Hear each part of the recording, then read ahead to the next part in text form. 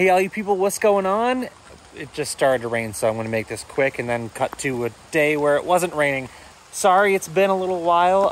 I've been working hard on the set of Car Trek Season 7 and 8, and then I got a really cool opportunity to tell a VinWiki story at Ed Bolian's studio. I will link to that in the description below, so definitely check that out, support his channel, and support my story. We're trying to sell this right now because the frame is disintegrating in front of our eyes.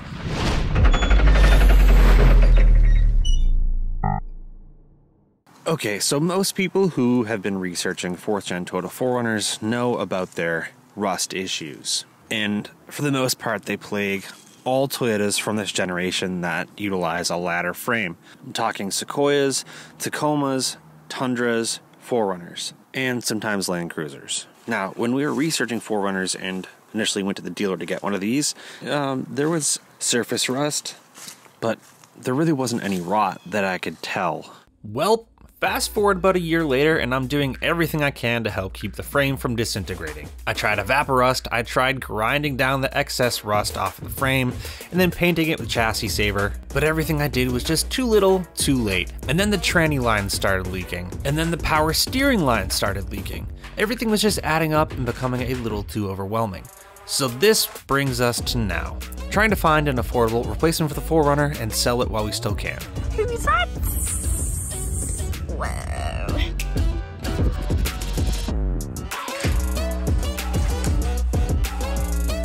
Whoa. LOL, Sam just bought the car, and this is also our first time looking in the back seat or the trunk.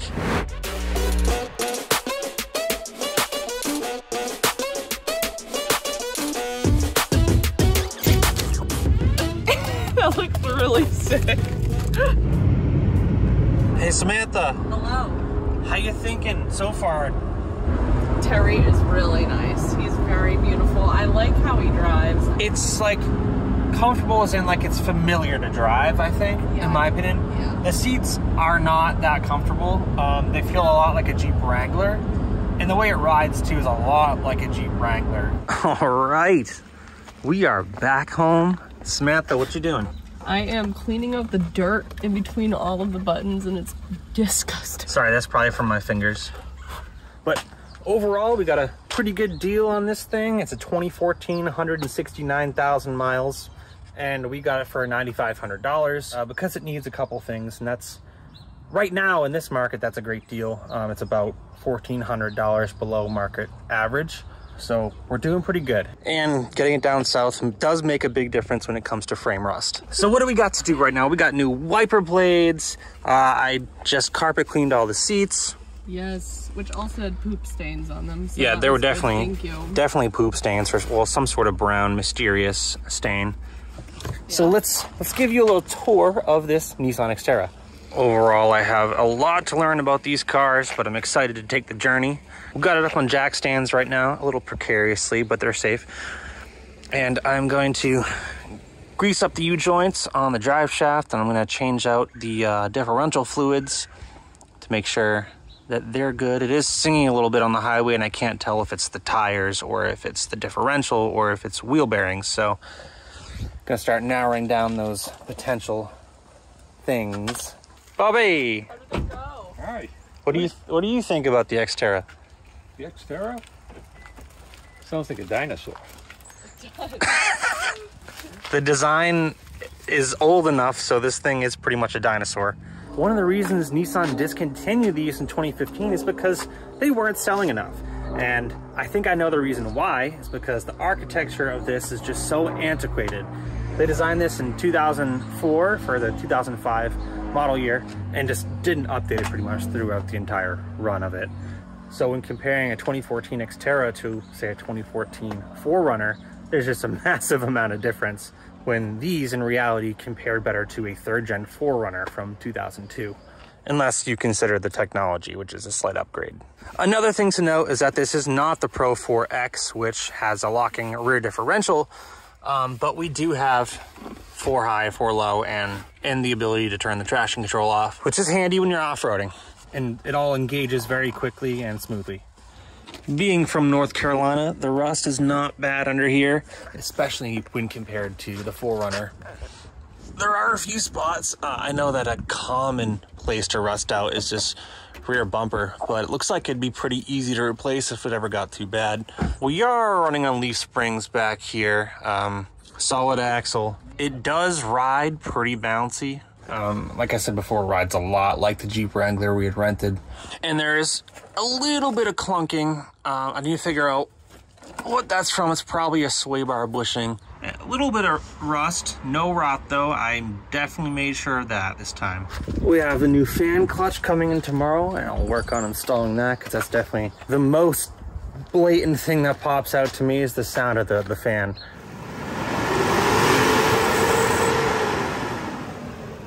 It's a racket, and it's probably siphoning some power out of the 4-liter here. And gas mileage, and we want to conserve all the gas mileage we can.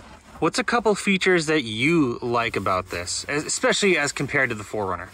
I really like how there's a display here. I've never had a car that had a display of any sort. It only like comes on when I have music playing and stuff, but yeah, it doesn't have like navigation or anything, but I do navigation on my phone anyways, so it doesn't really matter to me, but yeah, anyone who uses navigation on the car's navigation is a psychopath, so. It's the little things, you know? I really like the compartment on the roof.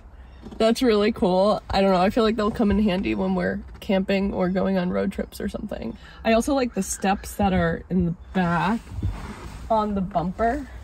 It's kind of just there to step on. I can't even talk right now. Just like my feelings, it's just there to step on. It's just there to step on. It seems like there's a really good amount of headroom in here too. Yeah, I feel like even when you're back there, you can reach up and it's pretty tall. Oh, and here, it opens both ways, which is cool. You know, there's a Q-tip in the back seat. That's a good feature. Yeah, that's a good feature. Or would that be considered a quirk? I don't know. Depends how you look at it. What is that? What's what? Is that a seatbelt? Yeah, that's the middle seat belt, which is kind of funky, but I tucked it into the top there. Oh. I'm kind of a pro at tucking. So a couple things we plan on doing to this. I think we're gonna do some of this gray trim buffing, put some of that polish on there.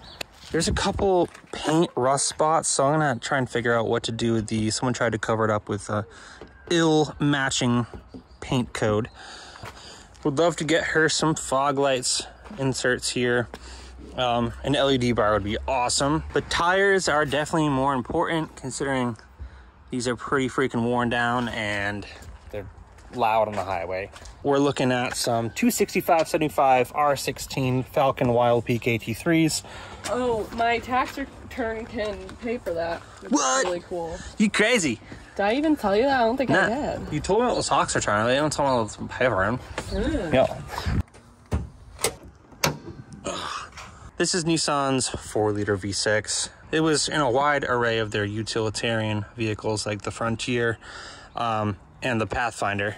From what I hear, it's supposed to be a pretty good engine. I want to look into the downsides of it a little bit more. I was surprised with how unrefined it sounds though, especially when compared to the 4.7 V8 in the 4Runner and even the 4-liter in the 4Runner. So the dealer just did a new exhaust manifold gasket, catalytic converter, and O2 sensor, but the air conditioner is leaking. I tried recharging it and then it ended up just leaking out. I'm gonna try and JB weld it. If that doesn't work, we'll just have to replace the line. And the rear wiper is seized up, so I think we're gonna have to replace the motor in there. Shouldn't be too hard though. I don't know what happened, but there's a lot of these little rock chips on the driver's side. You can see them here. And I'll probably end up taking the run boards off and resurfacing them and actually putting them back on, unlike the 4Runner. I was never a huge fan of the way the Xterras look, but there's just something about this one that just looks rugged. The proportions are really cool. I like how they still had this vertical door handle here. So you didn't like the vertical door handle? Yeah, I just thought it looked weird. I know the Jeep Compass had it too or something, right? That's true, and that's not a good sign. A Samantha thing, she eventually comes around to it. The weird looking things in life, like me, and she eventually learns to like it. Stop! I'm cute, but not according to the comments on that VinWiki video I just did. Does it sleep in Not So Handy Car Guy? We didn't test that, did we? Oh my god, I don't know if we did test that. I might have to test that right now. We need to. So the rear seats are super easy to fold forward, and I like that these have a little detachable thing right here. Unlike in the 4Runner where you had to just unscrew these to take them out, these should just pop right out like that. The 4Runner does a lot of things better, but I'm just trying to look at the positive stuff in the Xterra. Oops. Shaboom. Okay.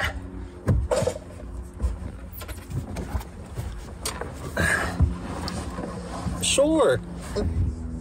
I understand what Nissan was doing when they did like the plastic floors in here. I just don't like it because the entire way back from North Carolina, my suitcase was sliding back and forward. Yeah, I feel like we need to get a carpet or something for back there. WeatherTech sponsor? Come on, WeatherTech, you know you want to. You know you want to. That'd be sick. Yeah, all right, so. Oh yeah, okay. We could make it work. Will It Sleep in Not So Handy Car Guy is a standard unit of measurement. I'm 6 feet tall, and it's kind of like an overlanding test in a way to see if we can actually camp in the back of this or sleep if we need to in a pinch. So what we usually do is set up a twin air mattress here, and it looks like it should fit beautifully between the wheel wells. Yeah. And if you ever get bored, you can just whee under.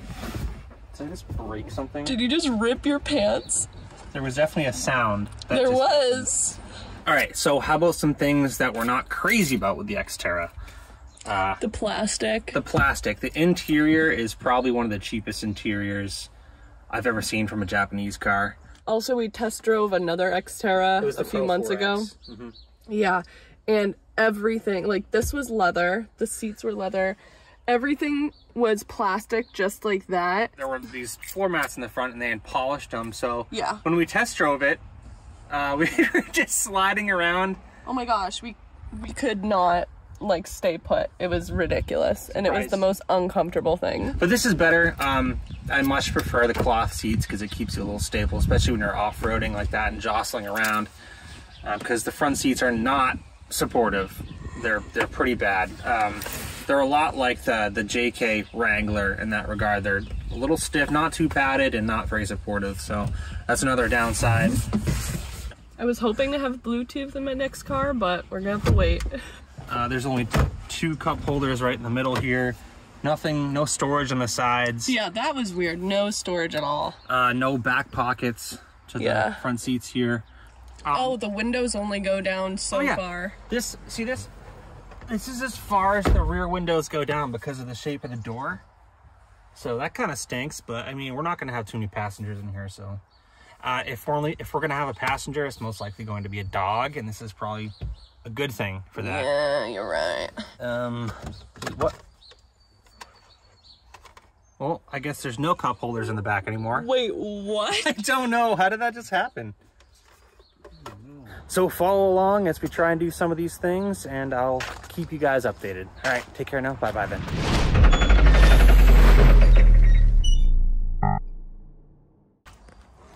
Is that a cat? Savine, what's in there? You're nice and warm. The cat is not coming with us.